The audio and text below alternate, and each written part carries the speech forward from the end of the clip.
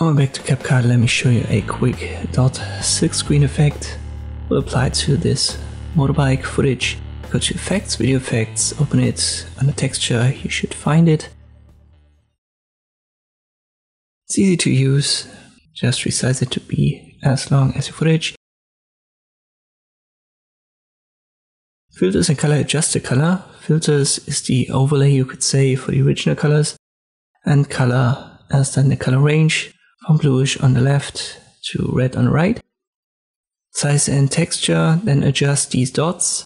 And it's a little bit hard to explain, but I would say on the left they get a little bit diffused, maybe that's a good word. And the texture is for the intensity.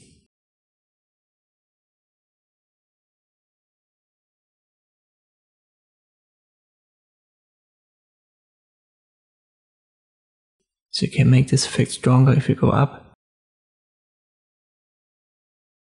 Just a short video today, but I hope it was helpful. Thank you for watching, and I'll see you next time.